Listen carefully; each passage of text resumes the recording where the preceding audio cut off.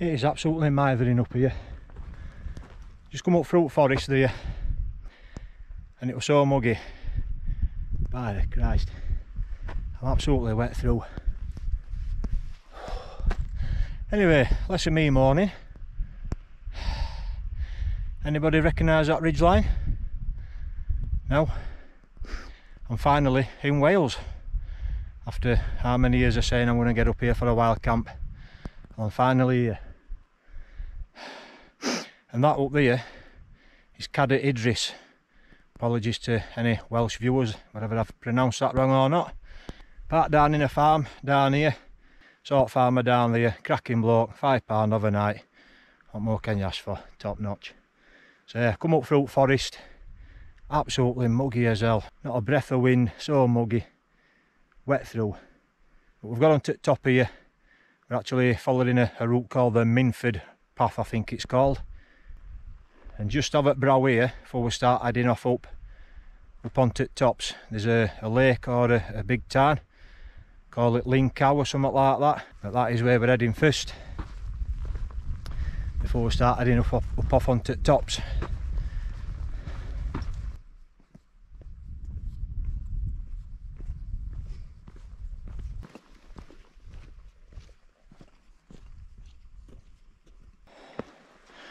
This Minford path, like a stone staircase, a right slog. So we're at the point where the paths fork off. That's the Minford path, which is the route I'll be taking. If we were to follow this one, that takes us up to the lake or the tarn, the Lincow. You can go up to that tarn, that little lake, and there's a route up to Cadet Idris, or Cadet Idris, called Gorge Route. Shorter but a very steep climb up to the top. But yeah, we are going to take this Minford path, which takes us up onto the ridge and right round up onto the top.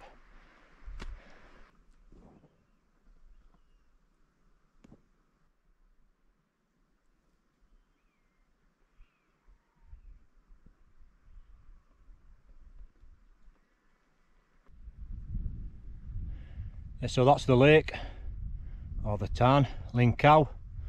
It's there. That does look so inviting. And then as you can see, the ridge. And that's where we're heading off. Up to the top of there, all the way around, right to the top of Cadet Idris, which is that one there. Looks a fair old climb, this. Here's a better view of Lincow. You can see just how big that is. And rumour has it, or mythology has it, that a giant called Idris used to sit in there. That was his armchair, and he used to sit and look out over his kingdom.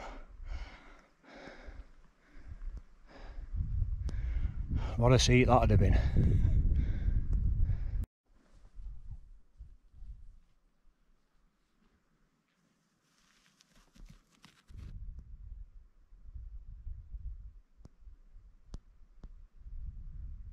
So as I was saying earlier, I'm taking the Minford path route.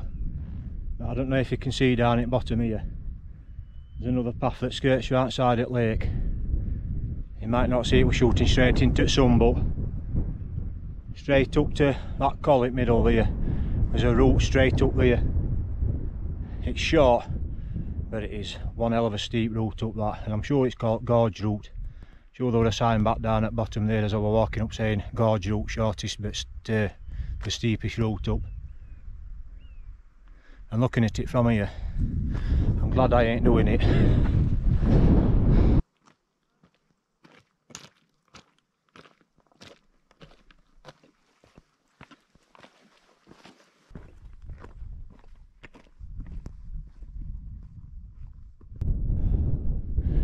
Getting closer to the summit.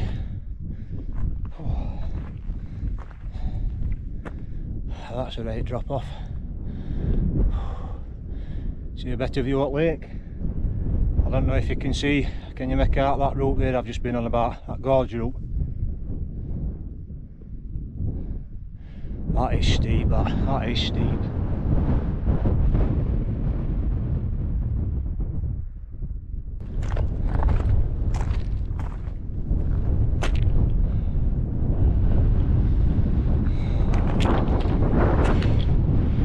This here now, a little bit of a ridge climb, not too bad, but we're not far from summit now.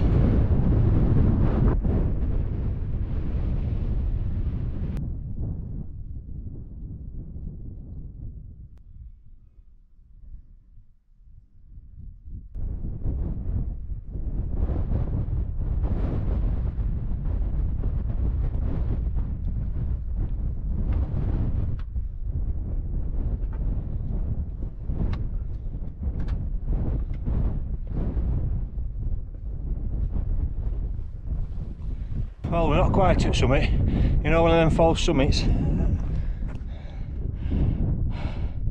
That's where we're going. So a bit of descent and a bit more ascent and we'll be there. I reckon another half an hour or so and we'll be there. But look at this for a view.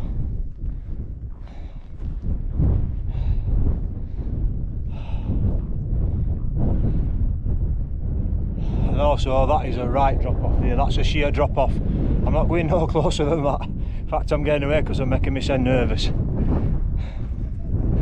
Let's crack on along here.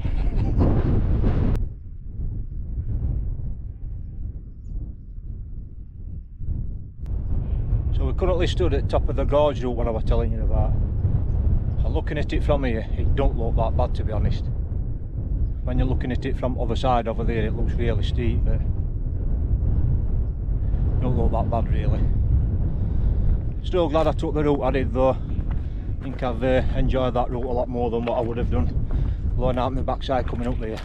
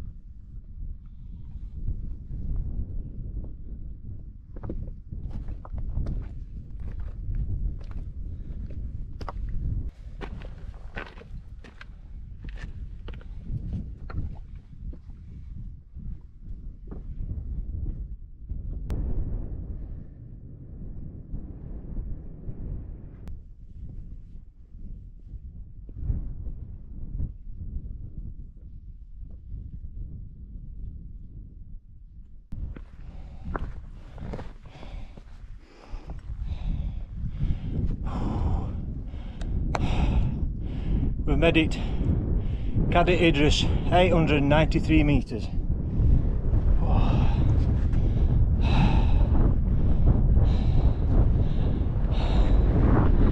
I'm going to say it, it's absolutely stunning, stunning. I've just had a little look in that shelter there. It's a nice little spot that you could take refuge if it were rough up here. You could probably get your mat out in there as well. Benches all the way right outside of it, obviously inside like. But yeah, nice little spot, nice and flat on here. Sunset's that way, sunrise will be over there in the morning, so I need to find myself a nice little spot now. So I'm just trying to find a spot to pitch, as I was saying. And as much as it's nice and flat on here, I've been rechecking forecast, and currently we've got a southwesterly, which is the direction it's coming in, 18 to 20 mile an hour, although I don't think it is that. This is only about 15 or something like that maximum. It is due to drop off during night, down to like 10 or 12 mile an hour, but it comes round to a northeasterly wind, which is from that direction. So I'm in cricket, we've been up and fronted, although I'd love to pitch it looking in that direction, although there's a little bit of cloud coming in there just at the minute. Watching sunset. I don't really want to have a boatload of wind blowing straight into front of shelter all night, so I'll have another little look about. It's about 8:10 now, so sunset's at 9:30, so we've still got loads of time. But that is looking beautiful at the minute. A nice bank of cloud just wisping round there. Stunning.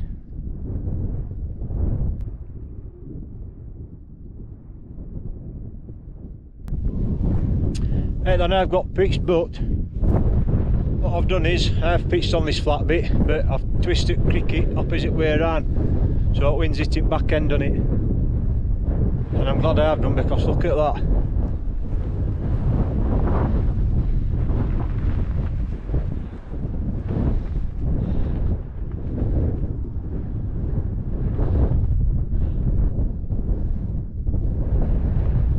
Absolutely gorgeous, that is. Looks like we're on for a good sunset. Right, I'm going to get the rest of my gear out in there now. Get my centre brew on. Get changed out of these sweaty clothes.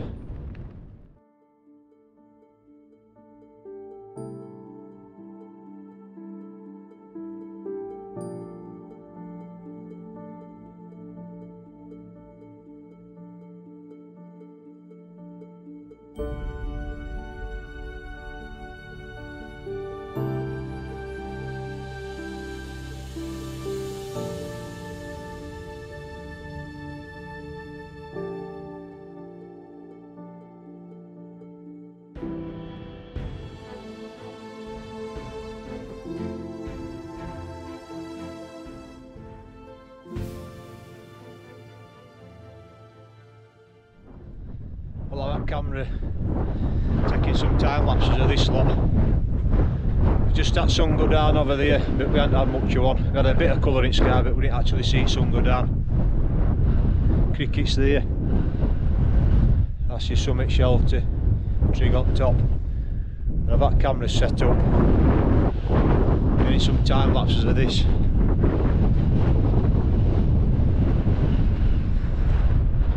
Just look at that. I'm not really sure what this summit here is called, but just look at that, it's absolutely stunning. I keep saying that word, but how else do you describe it? All this low cloud, red over in distance as well, all these inversions.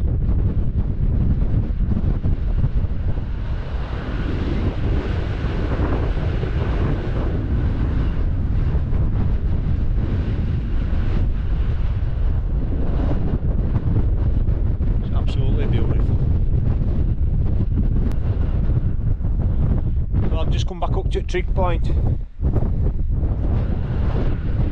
just to get a view of that. I just can't get enough on it.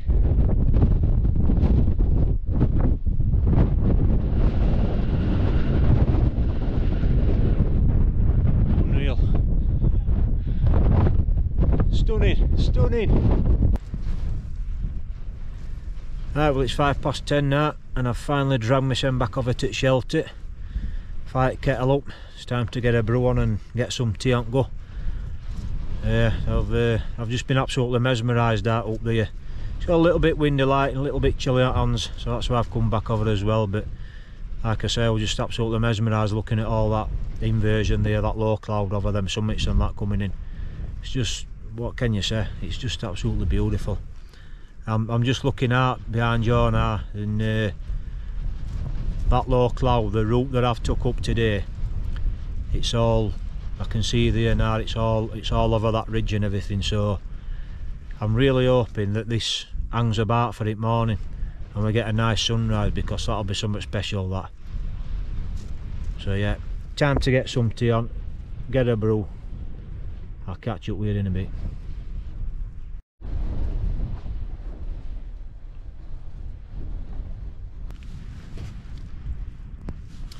Right, well, it's 11:30 now. I had my tea in that earlier on. This wind's got up a little bit. I reckon it's about gusting probably up to about 25 miles an hour.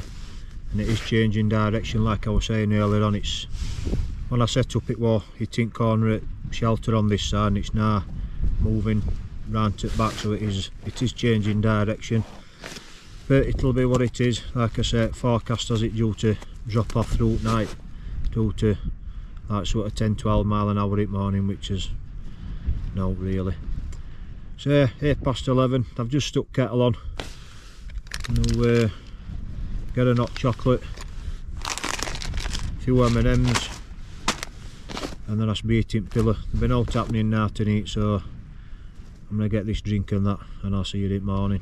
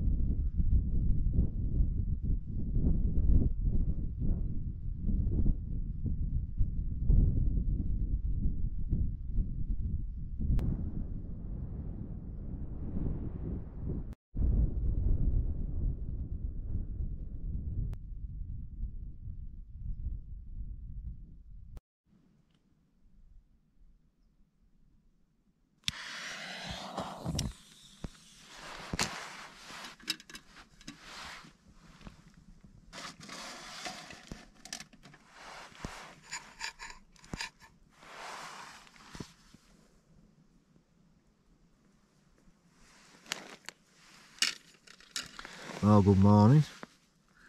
Just about 8 o'clock now. I set my alarm for 5 o'clock. See if there were going to be a sunrise, but I think sunrise was something like 7 minutes past 5, but it were all clagged out, so I got me back down for another couple of hours. I've not long since woke up. I think I've had about 2.5 hours keep there. But last night were interesting. Last off when I spotted before I went to sleep, as I was explaining yesterday, I got a southwesterly wind, which was when I set up was shoving on this corner here, and then it had made its way around westerly when I was speaking to you late on, shoving back end at sheltering. But then about midnight, 1 o'clock, it weren't shoving on this corner here. It had made its, like I was saying, forecast had got it to come round to a northerly wind, northeast, which was shoving on this corner here. And it weren't, it was battered intent. This is worst I've had this cricket arting. So I got up, stuck my skywatch at it, just stuck it out above shelter. I don't know if you'll see that. 49 mile an hour high gust recorded. Must have been 30-35 easily, constant, and some heavier gusts. Like I say, it weren't battered in this, but it stood firm. I'm really impressed with this shelter. Not that I'd ever planned to be out in them kind of winds, but like I've said all too often, you can always plan to go with forecast, but then you can always be caught out in it. It's always good to be prepared. But yeah, it's dropped off, and it's lovely and calm now this morning. I just wish this clag would clear and it'd clear up and that sun would come out. So yeah, I've just made myself a brew. I'm going to get a bit of breakfast, have a little bit of a mulch about. Hopefully, like I said, this sun clears this clag. And once I've had my brew and some breakfast, we'll start packing up, drop shelter, and we'll crack on with the rest of this ridge walk.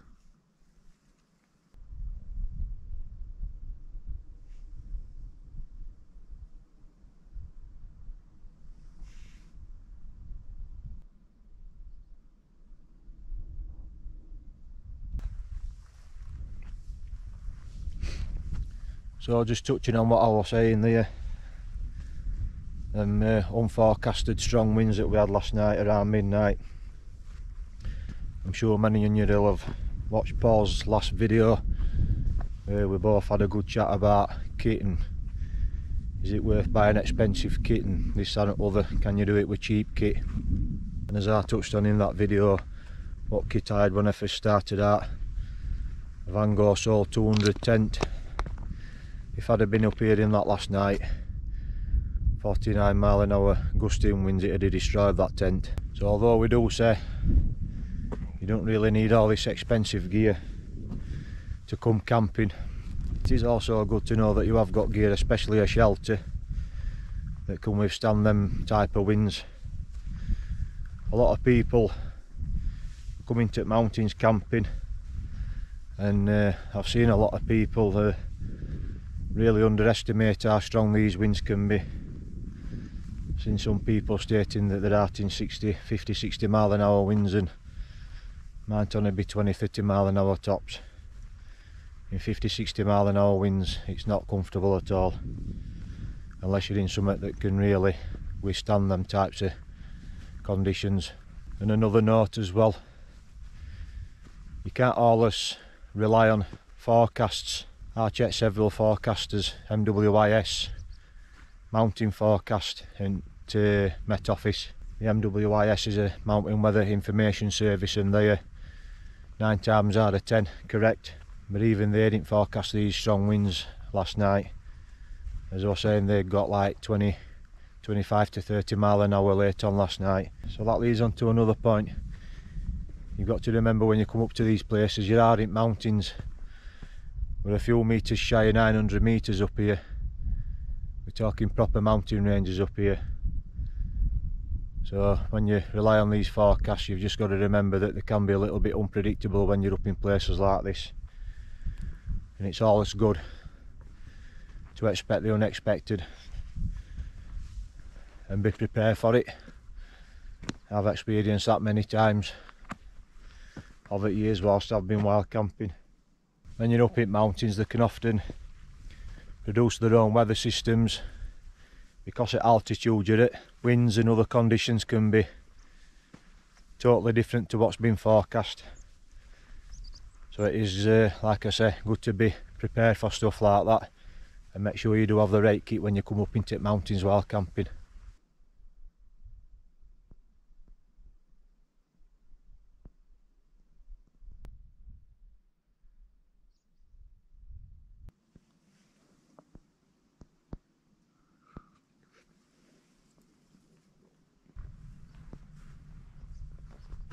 Well, that's it, we're all packed up. That's where I was. You know the score as always, we'll leave no trace. That's been a really nice calm morning. In fact, it's that calm, there's a few midges knocking about now, so we're going to get off. But yeah, really enjoyed this one. Cadi Idris, 893 metres. A stunning mountain range this is. I will definitely be back up here, that's for sure. Yeah, so we're going to get on. Follow this ridge line along to this next summit. I forget what they call it now. Kind of mole or something like that. But from there, we follow that wall line down. There is a route down, although they're into a path showing on map. But there is a route down following the wall. And then you pick the path up which we came up through forest. Back down into the bottom, back along to the car.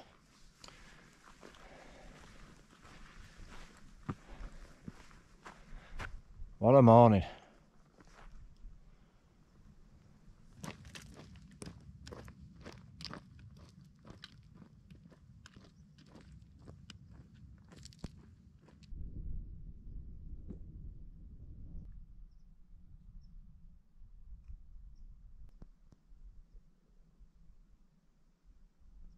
You can see the route I took up there.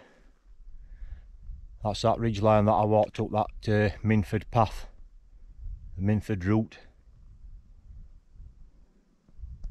Looks awesome that. I'd love to do that again.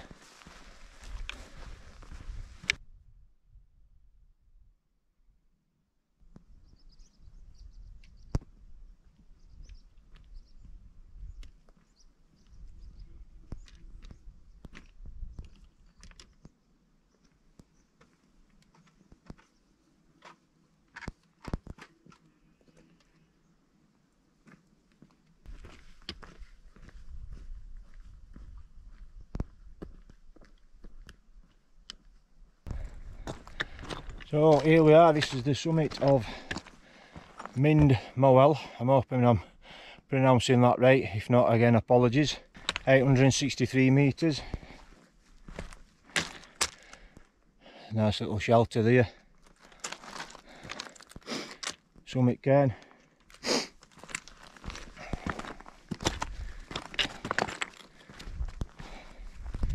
And again some fantastic views from here. And sheer drop-offs. Get that cliff face there. And that's where we've come from. Cadair Idris, right up top of there.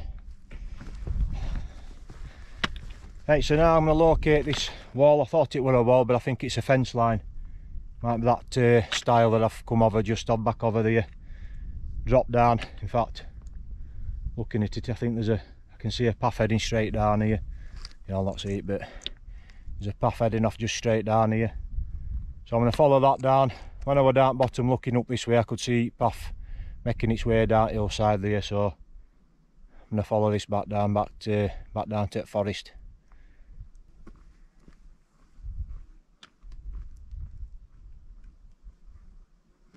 So then, look at that for a stunning view. So that's looking back on the route that I've done, up the Minford route, the Minford path. I forget that summit is in the middle there. Then Cadair Idris there. Lincow, the lake in bottom. Lincow, it translates to closed lake. And this place were actually formed, unlike the mythology that I was telling you about yesterday, that a giant named Idris scooped that out with his hand and then he used to sit in there and observe his kingdom.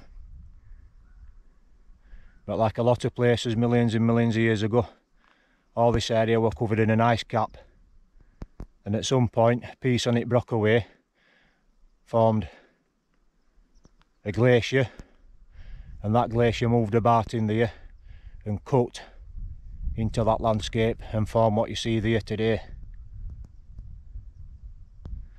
Absolutely stunning, innit? Another fantastic piece of geological information there for you. So then we've reached the point where this path joins up with that Minford route back down there. We've only got back down in forest to walk then, back down to the road. That's where we've come from, right up there. That's been quite a steep descent, that. Quite rocky, quite screeing places. And there's a guy halfway up there laying big stones on path, digging path out, laying stones to create a stone staircase path. He's got a great job on doing that. But yeah, I'm going to sign off here. That's been fantastic, that. As I was saying yesterday, my first solo wild camping Wales, Snowdonia, Cadair Idris. I've really enjoyed this one. I can highly recommend that route up there. Minford path up onto Cadair Idris camp up there. It's a stunning place. So I'll leave you with them views. Wales, I will be back. I'll leave you with them views, and as always, thanks for watching. I'll catch you on next one.